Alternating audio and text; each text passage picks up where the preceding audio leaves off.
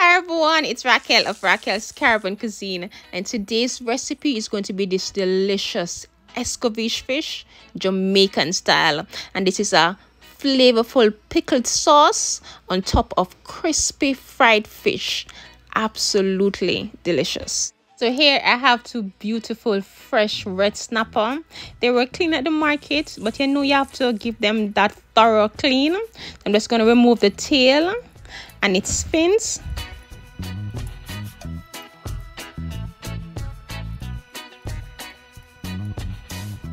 Making sure all the scales are removed. And what I admire about this fish is that they are really fresh. Haven't yet touched the ice, and you can know when they are fresh by the beautiful bright color and the clearness of the fish eyes.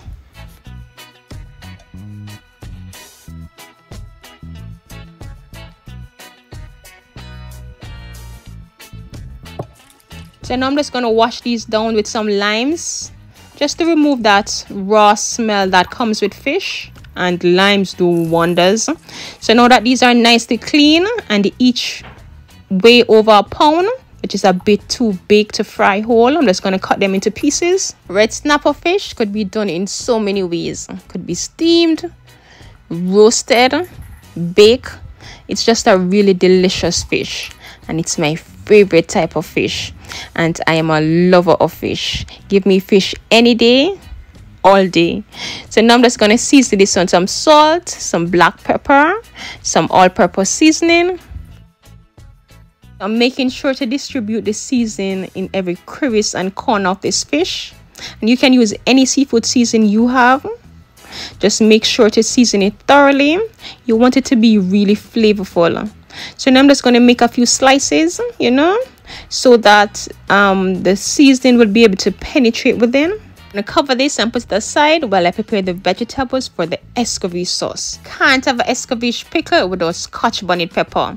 And here I'm using my julienne vegetable peeler, which makes my life so much easier. And I think I could get this on Amazon for about $5.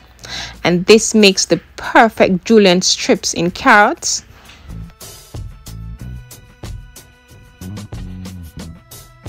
In this pickle sauce, I'm also using some onion, some yellow, green, and red Scotch bonnet pepper. And these vibrant colors makes a beautiful pickle sauce. I'm also using some garlic, bell peppers, pimento peppers, which is the flavor boss, and some fresh thyme.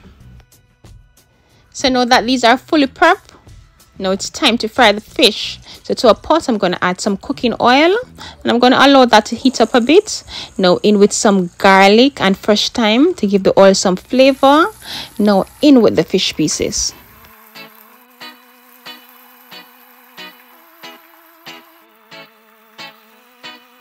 So I'm going to fry these about 3 minutes per side until they are all golden and crispy.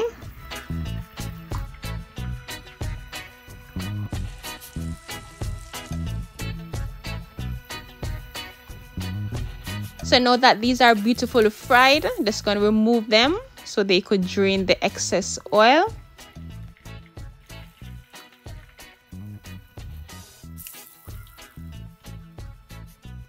Now in with the fish head. I left them for last, and these are my favorites.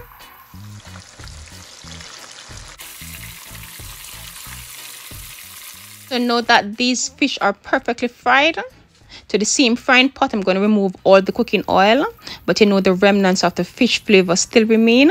Now in with the garlic and onion, and I'm going to saute this for a few seconds. Now in with the Scotch bonnet peppers.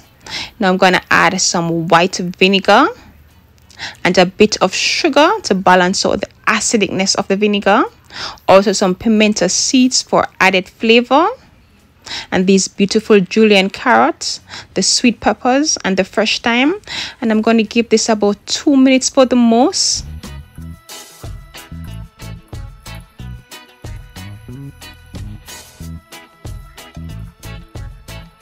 I'm going to sprinkle a bit of salt and black pepper. And you don't want to overcook these. You want them to stay nice and crunchy. And that's it. Escovitch pickled sauce, and this is smelling so delicious. This pickle sauce could serve on any meat kind. Just cool and store in a tight lid container in the refrigerator and to have a long shelf life. The vinegar helps as a preservative, and the longer it stays, the tastier it gets. I'm just going to pour this over the fish, and don't forget this pickle juice. There you have it, Escovitch fish, Jamaican style. And what's best to go with this than some fried festival? A link on how to prepare the festivals will be listed down below in the description box. Thank you so very much for watching.